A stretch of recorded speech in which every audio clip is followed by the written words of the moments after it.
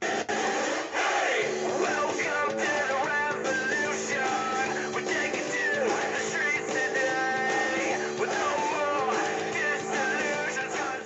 welcome to episode number 80 of the Wrestling Burn. 80? 80 Holy episodes! Christ! We are your hosts, Parksy and the Zombie. Sup? Back again for another week of fun wrestling news and whatever the fuck we want to talk about. Yes. Anything we want to talk about. So, I was telling you I had a surprise for you. Right. So CM Punk did his second podcast with Cabana yesterday, Colt Cabana. I haven't listened to it yet. I didn't listen to the first one, so I can't really say anything. You have to dedicate for 2 hours of your life to listening to that podcast. Yes, I have to. Maybe I can download it. It's on YouTube. Oh, it is? Yeah. Alright, so I'll have to listen to it. So I don't really know everything Punk said on this podcast. This isn't the surprise, by the way, this second one. But, if you listen to Stone Cold's podcast, Stone Cold, which I thought was great. Again, I haven't listened to that one either. I wanted to, but I didn't get around to it. Going in, I was like, oh, it's going to be on the network. Like, I think it's going to be, like, See, I thought they were going to edit character stuff. I thought they were going to edit Stone Cold from asking questions. Nope. It was completely, actual people. And Stone Cold came right out and said, all right, Vince, give me a yes or no answer. You want to talk about CM Punk? And Vince kind of avoided it. He just said, I'm sorry for the way things went down. He did admit that Punk did get his papers on his wedding day, but said that was a screw up with the mail. I don't know how much I believe that. Yeah. Did they send him the papers in regular mail, or was it a certified letter that they knew it was going to be delivered that day? He didn't go into that much detail. He says that he doesn't even send the letters. It's the talent relations people. Yeah. And if they don't like CM Punk, then oh well. But he was like, yep, I publicly apologize for how that went down, da-da-da-da-da. And the only thing I really know from the podcast yesterday Punk did is he basically said that was bullshit. He basically was like, oh, Vince McMahon's trying to save face because I kind of took him to school on it and called him out for it. But now, Punk had mentioned in the first podcast that him and Alberto Del Rio had clauses in their contracts. A non-compete clause with the UFC. You know how a lot of times, WWE will release a guy, and it's 90 days before you can go sign with, TNA or anybody else? Right. In Del Rio and CM Punk's contract, UFC was one of those companies that was mentioned. Oh, they couldn't go work for him? Yeah. Why would they go work for him? Well, both of them do MMA, full-time, or, are accomplished and, know what they're doing and stuff. Right. But as I was walking into the studio... Del Rio looked like he would get his ass kicked if he went down. Del Rio's actually really good, I guess. He doesn't seem like the type to be able to take a punch. But, Dana White said, hey, if CM Punk wants to talk, I know his 90 days are up soon. He's like, I have no problem talking with him. And that, good for Dana White, first of all, realizing that obviously there's a market there of people that want to see CM Punk. They've talked before, because... Well, the Green Ranger wants to get into the ring with CM Punk. That's right. That would be a big pay-per-view if that ever happened. CM Punk is a bad dude, too. I don't know if, you've seen any of his updates. I follow, BJ Penn and stuff. Yeah. Who posts a lot of stuff from his website. He has a video of Punk and one of the Gracies doing jiu-jitsu together. Punk's good. He is not a joke. He knows what he's doing. Yeah. So does the Green Ranger. Yeah, but I trust. In CM Punk we trust. Green Ranger also does MMA does UFC fights and stuff like that. He just did one the other day. Did he? Not against CM Punk, though. No, whoever it was he won, but he seems a little fat. I think it would be out of the weight class. There are two different weight classes. I'm sure they would both drop, because Punk is 200 plus pounds right now. Yeah, but the Green Ranger looks like he's about more than that. Yeah, he's probably about my size. Ooh. Okay, yeah. Fair enough. Made it sound like you were fat. 420. You're not B? Yeah, sorry. But yeah, that was my big Punk news.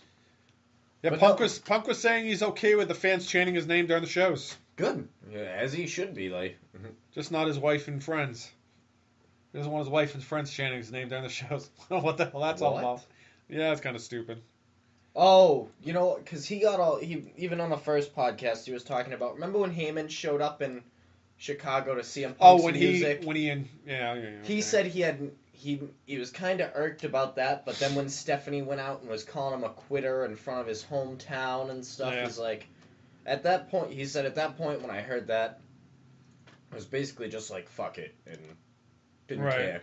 And I guess when they finally got back in contact with him, Punk was like, I mean, yeah, if you're gonna go back to Chicago and say that all those things you said about me were a lie and that I was actually fired. Right. Went off on this whole thing like he just wanted them to make it right. But no, and back to the Austin podcast. I was surprised. I've never listened to one of his podcasts before. Yeah. He does a good job. He asks the questions that you want to know about.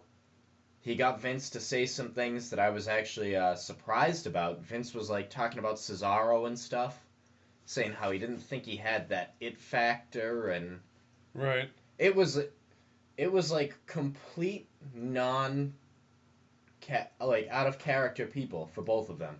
Right. So what the hell? I mean, good for them.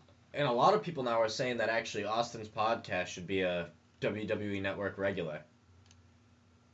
Really? It was well done. Well, yeah, I don't know who produces his freaking podcast, but I don't know, but I'm telling you, you would have appreciated it if you go and watch fan podcast or what the hell it's called. What? Fan podcast? What are you talking about? I don't know. It's on Twitter all the time. It's called Fan Podcast or Podcast Fan or something like that. I don't know. They talk about they don't talk about our podcast, but they talk about our podcast a lot. But yeah, Austin did a great job with it. He always has big name people. Yeah. But I guess after the first Punk Colt Cabana podcast, anybody that was AJ, they found out Punk was going on the podcast. That's why she lost so fast. Everybody associated with Punk is on their shit list now. So Vince McMahon apologized to CM Punk? Yeah, he did. Yeah. Vince kind of seemed... I mean, I'm not sure. Obviously, he knows how to act a little bit. He's been on TV. He's not a great actor. I'm not saying, oh yeah, Vince was like... Well, Vince isn't an actor. Sincere. He's just he is what he is, you know? But he seemed kind of upset. He wasn't happy that lawyers had to get involved, it seemed like. But I also think that was him trying to save face a little bit. Right. But no, basically everything Punk said about Stephanie and Triple H was confirmed. Like, they're rip shit now. They don't want to ever do business with him again. Which, first of all, that's fucking stupid at their part. Yeah, they can't say that. He's a gold mine for money.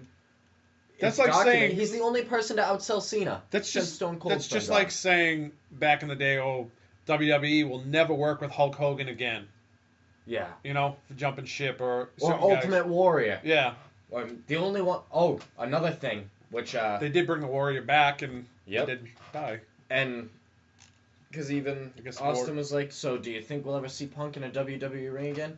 Vince was like, I really hope so. And Austin was asking about Macho Man, actually. Asked if Macho Man was going to be in the Hall of Fame. Vince gave a definite yes. He said it might not be this year, but sometime soon. Really? Yep. Well, that would be interesting. So there you go. Apparently, well, you figure... Vince is still in charge. Yeah. Any way you look at it, Vince is still in charge. Stephanie has a few more... Vince does a lot of things. Like, he's still head of... He's, like, creative. He oversees creative and everything. Right. But, a lot of, like, talent relations now is Triple H, actually. And Stephanie has a bunch. Do you think Vince really would like to see Shane back in charge? He asked about Shane, too. Yeah. Austin. the way Vince made it sound was Shane left the company at first because he wanted to spend time with his kids and he was already going into business with a bunch of other people, but the way he made it sound, like Vince and Shane had a big blowout. Yeah. Of At direction one point. and that type of thing. He didn't even say if it was direction or what. Just made it sound like they had a blowout, and Shane's in Japan right now. Just I thought he was with UFC. no, He's not with UFC anymore. He was with UFC. not that Vince mentioned. At least he said he was doing stuff with a couple companies in Japan. Wrestling. Didn't say what kind of company. Just said couple companies in Japan. So, and that Really? like things like that. Like even, Vince talked about why Taker lost. Why? He said Undertaker's never wanted to like retire undefeated. He said he always wanted to give back. Right.